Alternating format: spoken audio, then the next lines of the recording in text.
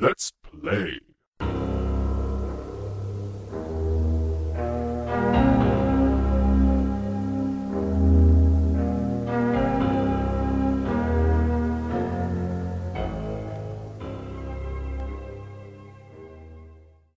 Alrighty, well, hello everyone again, MMNTW26. I'd start listing off all the reasons that I haven't had a video in a while, but I'm pretty sure you guys are getting sick and tired of my excuses. Needless to say, my old computer blew up, basically, so I had to wait to get a new one. So, yeah, let's play Bloodwings! Heh, should be entertaining.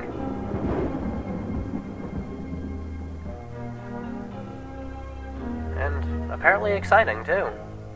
Beware. Ooh. You are entering the world of Pumpkinhead. As long as I'm not entering the world of Cabbage Nose! Alrighty, well, I have actually played and beaten this game and written a walkthrough for it. If you would like to check out the walkthrough, I put it right in the description. Only level 1's done for now, because I actually have not found out everything about level 2. But, you know, this game isn't actually half bad, but you really need to throw logic out the window when you play it. Alrighty, here we go. We are gonna start! And here we go. If you, if you read my walkthrough, you'll notice that I probably won't use a lot of the tactics that I put in for this video, because I've just done this level so many times. Now, the first thing you want to do when you're playing the game is you want to try to fill up all your Titanic crystals on the top, which is done by killing an enemy and jumping into the vortex they leave behind. Now, you can actually leave these whenever you feel like it. You are not limited to staying here. When you think you have enough, you just push escape and you're done.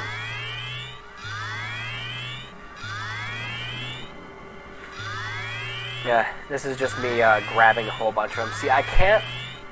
for some reason, my computer won't let me record audio and the microphone at the same time. I can't record from my speakers, basically. So I'm solving this by playing the game and going through with the recording while watching the video, basically. Oh yeah, this cinematic is a must to watch until the end, because one of the items you need to win. I just hate it. Isn't that the new girl? She's totally hot, man. Yeah, she's kind of cute. Don't steal the narrator's idea! Dad's the sheriff. What's the deal? I can still fuck her. Hey Jenny, it's Marcy. Remember me from trick class? Yeah. Hi Marcy. How you doing? Jenny Braddock. And Dan. Danny Dixon. I'm totally a player. Let me guess, you guys... I'm gonna grab a cigarette because I can, but using it's out of the option. Right. Well, no offense, but I've seen a lot better. Ooh, you been dissed by a girl half your size? I like your style, Braddock. Really, truly I don't good. know, that guy back, the black guy's like a mix of Kenan Thompson and Urkel for some reason, I don't know. Okay, Jen. Can I offer you a ride? I don't know if you've noticed, but the school's right over there. He says we're going to school. Come on, this is the bus for the special school, for the special students. Yeah, okay. I'll ride with you guys. No, I did watch the movie in preparation to beating this game, and it helps, somewhat, because it lets you know what characters do what, and it actually helps for the end game result. Alright, you got the key. And the key is essential to beating the game. This is probably actually the only cinematic you'll see me going through the entire way. But, oh, don't save yet. No, I gotta own some guys. Here! Die! But, the key is essential to winning the game, because if you don't have the key, you can't open treasure chests, and the treasure chests contain glyphs. In order to beat the end of level 1, you need a specific glyph that you can only see by equipping a mirror and looking into another mirror so you know what glyph to put in. Yes, it's confusing. But that thing right there was a Titanic crystal. And I'll need a shovel in order to use it, but if you use it, if you use the shovel on that, you get the best weapon in the game. Sort of.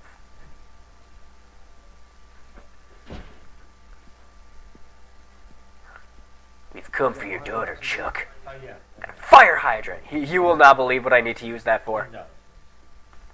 Here's $50. Now, where's my bribe? Now, the hunting license is actually pretty useful, because it lets you see enemies on the map. I don't use it on this, but if you're trying to avoid certain enemies, I mean, more power to you. Now, see, that's a glyph. I think I have 2 now. See, like I said, you need glyphs by the end of the level, because if you don't have them... Oh, and you will need to try to get every single required item by the end, because all your items carry over to the second level. Alright, in my walkthrough, this is what I call the beginning hall. In this segment, most all your important items are here, and they're the first few cinematics you need to watch. You can only watch them in a specific order, and they're in order like the beginning of the movie, sort of. Once you watch one, you can go to the next one, which isn't covered by a gate anymore.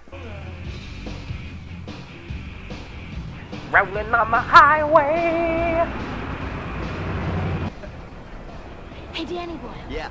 Let's show the niggas some real fun. Yeah, Here we go. sex in the Alright, car. check it out, Pete. Go for it. In the dark! We are totally awesome! I was just doing my shopping and... Oh, God!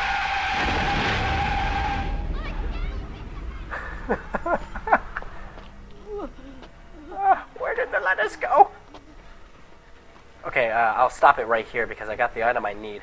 But you need the voodoo doll in order to complete level 2. You have to have it. And in some cases, you have to have it to beat the game.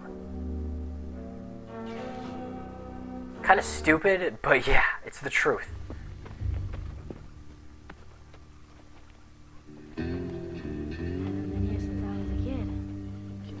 Bloodwings Pumpkinhead's Revenge. With music by Tim McGraw. Do you see any garbage around, stupid? Our brave heroes, everyone. Except for him. Hello? Is anyone there? We're intrusive and slightly annoying. Sophie? Got your flashlight. Are you afraid of the dark? Which you got visitors. Hello? Look at all this stuff. I was making a stew for you. Oh, did I say for you? I mean of you. She's not here, so we can leave. Got a candle. Now you need either the flashlight or the candle in order to get to the end parts of the level. Sacrifices. Young girls burn best. I thought it was virgins that burned best, not young girls. I guess it's young virgin girls. Whatever. I don't get the occult. Guys, check it out. It's totally wicked. Alrighty, I got the blood vial and the map. Ask Marcy. And this is where I'm going to stop the cinematic about. Don't ask me. This stuff is way beyond Ouija board. She's the one who knows about all this occult stuff, and it's like, oh, I got a Ouija board. That's a cult. And you see, kind of saw that there was a gate there. Now, the gate will be gone once I watch this cinematic. Now, the reason I say that is you need to watch every single cinematic before the end of the level. And I'll tell you why later. I love how the kids decide that for kicks we're going to dig up a dead body and resurrect him. Do this. Like Leroy Jenkins! Are you sure? No turning back now. Lucky for me, I am turning back now. See you later. Alrighty, and I'm just going to go into this one and go out. But you have to watch every single cinematic for the reason that the game randomizes the end trivia question each time. It's actually where watching the movie comes in handy. Like, very much so. Okay, there's no enemies, so I'm going to equip the fire hydrant and the blood vial. Now, you'll see when I bring up the map that there's a whole bunch of little blue squares. Those are actually secret entrances you can use to get into other areas. It's pretty useful for when you're in a pinch. Now, with the blood vial equipped, go down here a bit. Yeah, with the blood vial equipped, you can see the Bloodwings logo on the wall, and that's where it marks a secret entrance. Now, the fire extinguisher is used to blow away lava so you can stand on it and get into what's called the zone of nothingness. No comment. But in the zone of nothingness, there are no enemies, nothing's coming to kill you. It's pretty much a shortcut, and it's the only place to recover health. You have to shoot these brown things and then shoot these gray balls. Again, no comment.